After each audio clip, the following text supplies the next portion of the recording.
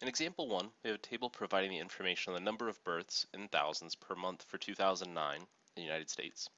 We want to use a significance level of 0.05 to test the claim that, on average, there are less than 350 births per month in the United States. So the very first thing we need to do is assess normality to determine whether we'll test a claim about, for this on average, does that mean test a claim about the mean or the median? So to assess normality, we will test the following hypotheses.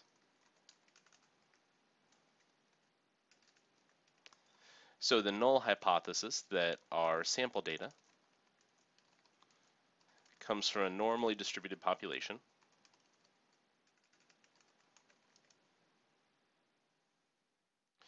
And the alternative hypothesis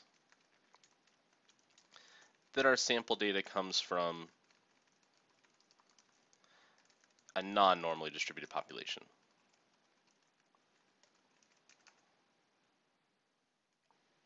So with our information typed into StatCrunch, we can select stat, goodness of fit, and the normality test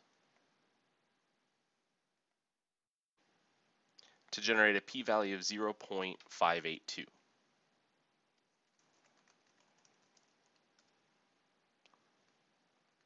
So the p-value is 0.4582, which is greater than alpha, which for this problem is 0.05. So we fail to reject the null hypothesis.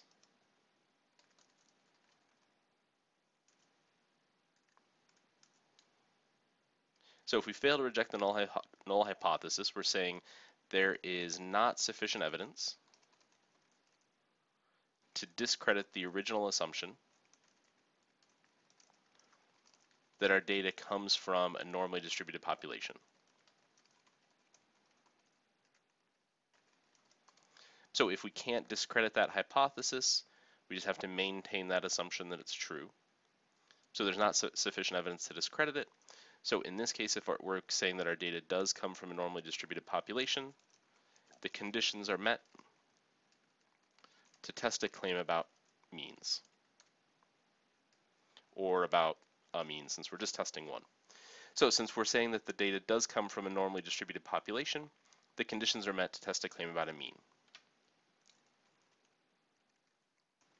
Specifically in this case, we'll test the claim, or we'll test the following hypotheses.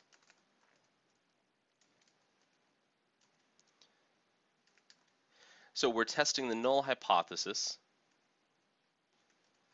that mu is equal to 350 against the alternative hypothesis that mu is something less than 350. So in order to conduct this test, we'll select stat. Since we know we're conducting a test about a mean, we'll select t-stats, one sample, with data. There's also this with summary option. So we'll pull that up for just a second. And this would be, again, for a problem where you're not provided with the data, but you're provided with the sample mean, sample standard deviation, and sample size. In this case, though, we have a set of data. So we'll select t-stats, one sample, with data. We'll select our data set and then set up our hypotheses. And click compute. So we get a p-value of 0.1269.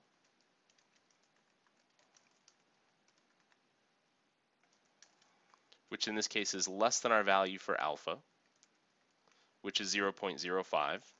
So we fail to reject, or I'm sorry, it's not less than, is greater than our alpha value. So we fail to reject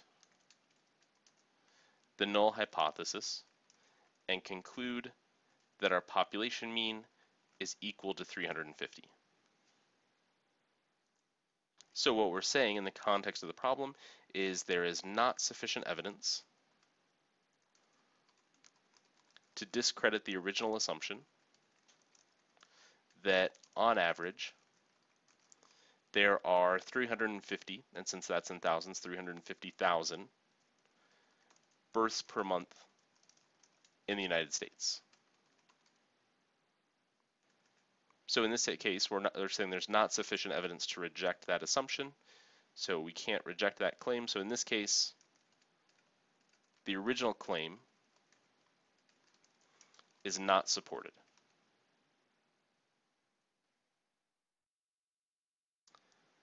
In example 2, we have currently 17 states, or at least 17 states when I retrieved this information, and Washington, D.C. have enacted laws that legalize medical marijuana, each law coming with restrictions on the amount of medicinal marijuana an individual can have. We want to test the claim that if additional states legalize medical marijuana, the average possession limit would be less than 5 ounces. So to assess normality, we'll test the following hypotheses. So what I'm actually going to do is just skip rewriting those hypotheses just for the sake of time. For your write-ups, for an exam, for discussion posts, that would be something important to include. So again, we're testing those same hypotheses. Our data comes from a normal distribution, does not come from a normal distribution. And then we'll generate our p-value, which in this case comes out to be less than 0.0001.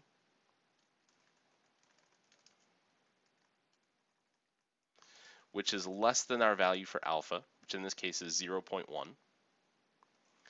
So we reject the null hypothesis. So there is sufficient evidence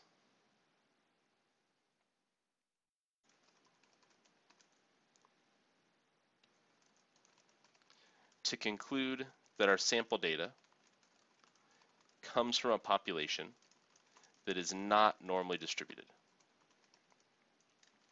The conditions are not met to test a mean, so we will test a claim about the median. Specifically, we'll test the following hypotheses.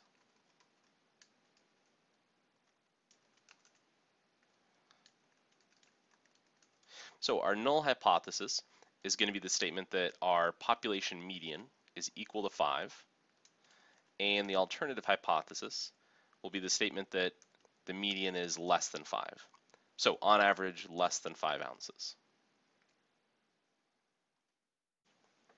So in order to test a claim about a median, we'll select stat, non-parametrics, and then sign test. So from there, this works pretty much the same as the t-test. So we'll select our data set, we'll set up our hypotheses, which in this case is equal to 5 and less than 5, and click compute. So we get a p-value of 0.1509, which actually is incorrect. It looks like I typed my data set wrong, so let me type this out again really quickly.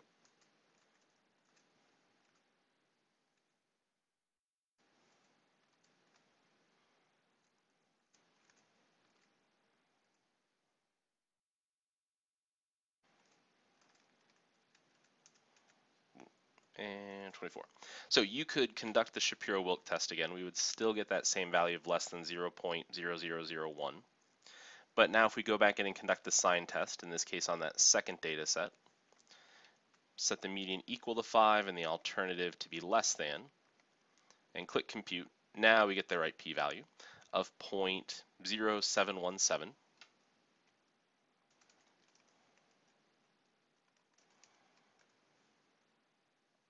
So we have a p-value of 0.0717, which is less than or equal to our value for alpha, which is 0.1. So we reject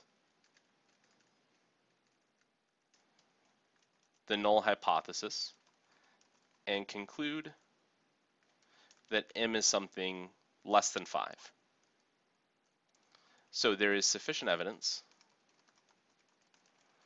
to conclude that on average, the possession limit for new states would be less than 5 ounces. So in this case, the claim is supported.